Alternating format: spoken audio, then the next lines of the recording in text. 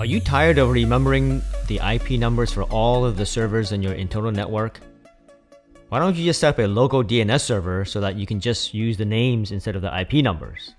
In this video, I will walk through the process of installing dnsmasq, which provides DNS, DHCP, router advertisement, and network booting capability to a small network. The features we're going to look at are the DNS server capability and the DHCP capability. If I have a new machine on my network that is named EvoBox, I can't just ping EvoBox without telling the system of its existence. I will get an error of unknown host. So if I do ping EvoBox, I would get this error. So the easiest thing to do for adding the capability of domain name resolution is to edit the /etc/host file, which is available in the Linux and Mac OS. On Windows is also available under C:\Windows /system32 /drivers /etc/hosts. So I'm going to go ahead and do sudo vi of /etc/host. I'm going to add the IP number of EvoBox in addition to the name EvoBox. Go ahead and quit and save this file. Now, when I'm back on my command line, I can go ahead and ping EvoBox because my system is now looking at etc hosts for the domain name resolution. This is great, but if this machine reboots or if I want to be able to access EvoBox from another machine on my local network, then this method won't work, right? I would have to edit the etc host file on every single machine. So the other thing I can do is edit the etc resolv.conf file on all of my clients to point to the name server of 192.168.1.207, right, my local DNS. But that's a lot of manual work, right? Plus, how about those devices that you can't really edit, like phones and tablets? We can solve that problem using the dnsmasq program to serve as a DNS server and a DHCP server. Let's start creating a Linux container in my Proxmox virtual environment that I had set up in a separate video. I'm first going to click on the Create CT button up here to create a LXC for running dnsmasq. All right, in the General tab, we can set the CT ID, which I'm going to make 207, and then a host name of dnsmasq-ct, because that's what the container is going to do. It's fairly descriptive. And then I'm going to add a password and make sure that the unprivileged container is checked and nesting is also checked.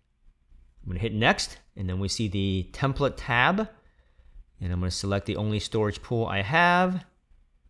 And then for the template, I'm going to use Ubuntu 22.04. I'm going to hit next, and then we're going to see the disk tab. I'll be asked to select the storage pool and the data size, which I'm going to take the default of 8 gigs. And I'm going to hit next, and then we see the CPU tab. Once again, I'm going to take the default of 1 core for this container. And then I'm going to hit next and see the RAM tab. I'm going to leave the default of 512 megs of RAM and 512 megs of swap. I'm going to hit next, and then we see the network tab. Here, I'm going to leave the firewall checked as the default, and then I'm going to set a static IP of 192.168.1.207 for the IPv4, and then I'm going to add the /24 for the CIDR notation for this network. And for the gateway, I will enter 192.168.1.1. Then I'm going to hit the next button, and then we see the DNS tab. I'm going to type in the local domain name as bluemonkeyforensics.local. And then for DNS servers, I will use the Google one of 8.8.8.8. I'm going to hit next, and we're going to see the confirmation page. Read over everything to make sure this is what you want.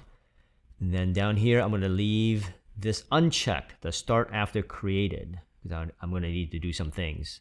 So I'm going to leave that unchecked and then hit finish and let it create the container. Okay, when it's done with creating the container, we can boot the container and then log in with the credentials we just created. And the first thing I'm going to do is the perfunctory updates and upgrades to make sure that I have the latest and greatest system software. So I'm going to do an apt update ampersand apt upgrade -y to answer yes to everything. And when that is done, I'm going to install the dnsmasq server software by doing apt install dnsmasq. And it installs fairly fast, but it looks like during the install it failed with an error of failure to create listening socket for port 53, address already in use. Alright, so the question is, what is using it? So let's find out. There's two different ways. Well, there's more than two, but the two ways I'm going to look at here is lsof, right, to look at all the open files. Pipe that to grep-i of listen. That is going to show us all the listening ports. And here we see port 53 is being used by systemd-resolv. All right, let's take a look at another way of finding out what is using that port. We can use netstat-4nltp. And unfortunately, this container doesn't have the net tool, so I'm going to go ahead and install with apt install net-tools. And once that's done, I'm going to go ahead and do netstat-4nltp. And once again, it comes back and shows us that port 53 is being used by systemd-resolv. So let's go ahead and stop that process so that we can actually use that port. So the way to do that is doing system control stop systemd-resolved. And when it comes back, it gives us no feedback. So let's go ahead and get our own by doing systemctl status and then systemd-resolved. And what we see is that the process is inactive, which is good. That's what we did by stopping it. But it's still enabled, which means it will restart upon reboot of this machine, which we don't want because we want to run the dnsmasq service to handle DNS and use port 53 instead of systemd-resolv. And so to make sure it does not restart on reboot, we can go ahead and disable that service by doing systemctl disable systemd-resolved. And again, we get no feedback, so let's go ahead and do system control status systemd-resolved. And here we can see that it is now disabled. All right, a couple of things that I want to do before I go back and restart the dnsmasq service. As we discussed in a different video, the file /etc/resolv.conf is transferred by the DHCP server to the client when an IP is issued. Right? So if we look at the etc-resolved on this machine here, if we do a more, we see that the name server is set to 8.8.8.8. But we want to change this to refer to a local DNS on this machine. So I'm going to go ahead and delete the resolv.conf file. Actually, technically, I don't want to really delete it. I want to just change the name of it in case I change my mind. So I'm going to do move /etc/resolv.conf to /etc/resolv.conf.back bkp. All right, so now we've gotten rid of the resolv.conf file. Let's take a look at the next step. Because we want to run our own name server using dnsmasq, let's go ahead and edit the config file for dnsmasq at etc/dnsmasq.conf. I'm going to go ahead and vi /etc/dnsmasq.conf. And there's a couple of things that we want to go ahead and change. Right now, this template has everything commented out. So we want to uncomment some things. So the first thing we want to do is uncomment this thing. Down here it says domain dash needed. You know, we don't want to forward any plain names that doesn't have a domain, right? So we need a domain before it gets forwarded. So that's a good thing. And we also want to uncomment this line that says bogus dash priv because we don't want to forward any addresses in the non-routable space. Third thing we want to do is this line down here that says no dash resolv. You actually want to uncomment that as well because we don't want the system to read the resolv.conf file. We want the system to get the name server from this file. And down here, I'm going to actually specify server equals 8.8.8.8. All right, so because there is no resolve, it's going to come and look at this as the outside external DNS server. All right, we're going to come down a little more, and we are going to have this line that says local equals / bluemonkeyforensics.local / because this is going to be our local domain on the internal network here. And then looking down a little more, we want to add the host names, right, that are not complete. So we want to uncomment expand hosts. And then attached to that is the name that we actually want to expand it to. So domain equals bluemonkeyforensics.local. Since we are already editing this file, let's also update the DHCP configuration. So far, we've only been doing DNS related configurations. All right, so the first thing we want to do is we want to set up how DHCP is going to assign the IP numbers. So I'm going to give it a range from 192.168.1.200. It's going to go to 192.168.1.250. And then the net mask is going to be 255.255.255.0. And then lastly, the lease time is 12 hours. Next, we're also going to add an option. So DHCP-option equals option : router, 192.168.1.1. So this is going to tell the system the router is at 1.1.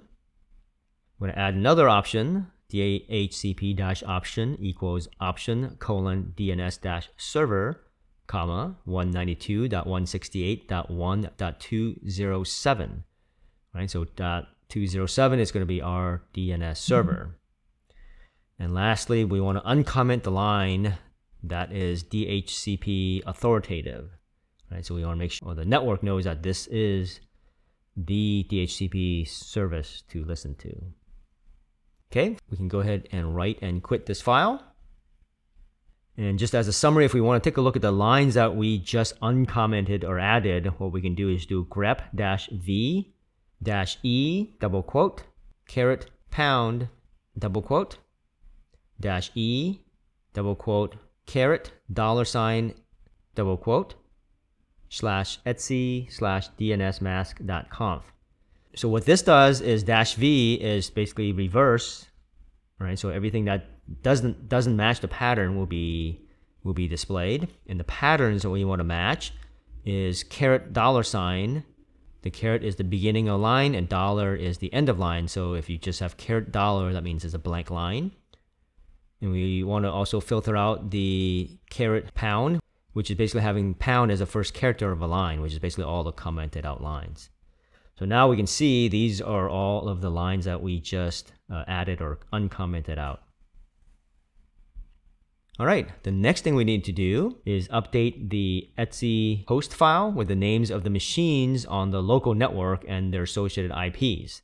Right, so this is a centralized location for all of the mappings. So I'm going to go ahead and vi/etsy/hosts. So the local host is already there. I'm going to leave that be. What I'm going to do is add 192.168.1.19. That's our Proxmox server. I'm going to add 192.168.1.177, and I'm going to call it airdrop space snapdrop. So you can put multiple names and they both will resolve to one IP. And lastly, I'm going to put 192.168.1.77, and then that's our OpenVPN service. And keep in mind, you don't want to edit any text in between these PVE sections because they're going to get overwritten. All right, so now that we've done that, let's go ahead and start the dnsmasq service by doing system control start dnsmasq. And then to make sure that it also starts upon a reboot, we can do system control enable dnsmasq. All right, so everything should be running. Let's go ahead and test it from a machine that is on the network. Now, if we do a ping from our client machine, I'm going to do ping snapdrop, this would fail because the machine has not received the updates from the DNS server. We have one more step to go. We are almost done with setting up our local DNS, but before I continue, please click on the thumbs up icon to like this video. And while you're at it, please subscribe if you haven't already done so. It is not for the YouTube algorithm, which I'm not sure if it's even a thing. It just gives me an ego boost. Now, we can continue to make changes to our router. My network is currently configured such that the dnsmasq machine is running DHCP and DNS, plus our router is also running DHCP. So what I need to do is to tell the router to stop running DHCP. Keep in mind that this next step will be different for everyone, as your network may be set up differently and your router is most likely going to be different than mine. On my Fios router, I'm going to go ahead and click on the Advanced tab, and then under Network Settings, go into Network Connections, and then from there look for the network for home/office. And then once in there, I'm going to do Settings, and then look for this thing that says IP address distribution. Currently, it is set for DHCP server. Right, so here are the settings for what my router is doing as a DHCP server. But I'm going to go ahead and switch this to disable, as I have dnsmasq doing all that. And then once I'm ready with that, I'm going to hit Save Changes. And that's all we need to do with the router to turn off DHCP service. Now I'm going to go ahead and reboot my client machine. And then once it comes back up, I'm going to type resolv.conf status. And what I'm looking for here is that the DNS is going to be updated to point to our dnsmasq server of 192.168.1.207. And if we ping snapdrop, we can now see that the machine responds, and we can also see that a fully qualified domain name is attached, right? So it's actually snapshot.bluemonkeyforensics.local. Alright, so in summary, in order to create a local DNS server so that you can just type in the name of the local server instead of the IP number, we need to create a new LXC and then download the dnsmasq server software. Then we need to set up the dnsmasq server to perform DHCP and DNS. Then we're going to update the router to turn off DHCP. And then we can reboot any existing clients so that they can see DNS in action. And any new machines that join the network should not have to do anything. The DHCP should take care of all of the DNS issues. For more networking videos, watch these videos here. Leave a comment below and make sure you click on the blue monkey to subscribe. Thanks for your time and happy hunting.